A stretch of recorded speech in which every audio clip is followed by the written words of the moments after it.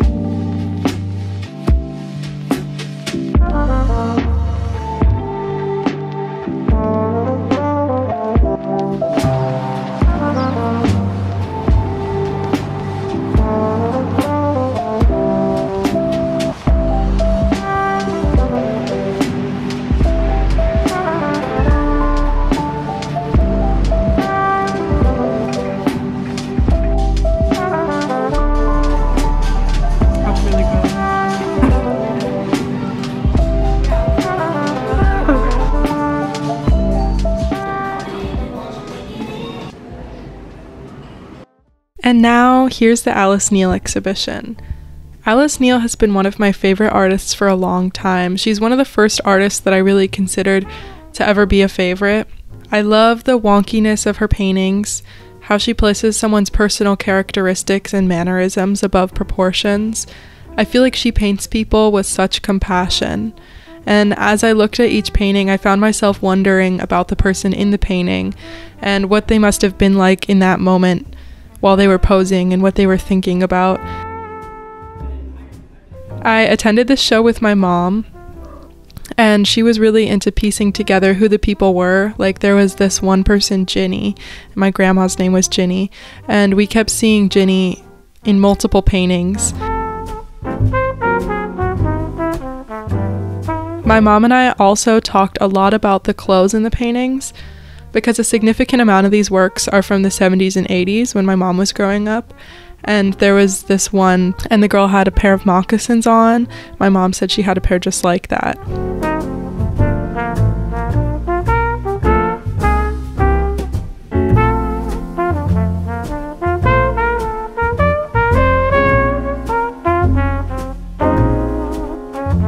We couldn't help ourselves but to find resemblances between the people in these paintings and our own family. Like, the little boy with freckles all over reminded me of my uncle in younger pictures of him.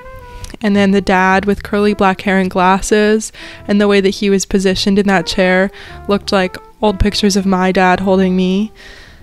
And the painting of Alice Neel's mother and the kind look on her face reminded me of my grandma. And then she also painted New Jersey in her hometown. She grew up in Pennsylvania, and my grandpa lives in Pennsylvania, so the houses really remind me of my grandpa's house, the way that they're split in the middle.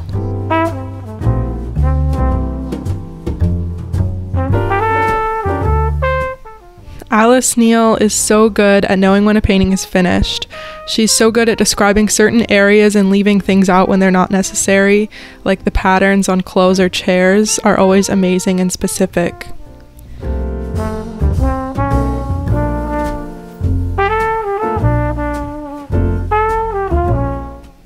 I also found myself looking at the hands in these paintings. She always seemed to put so much care into the hands.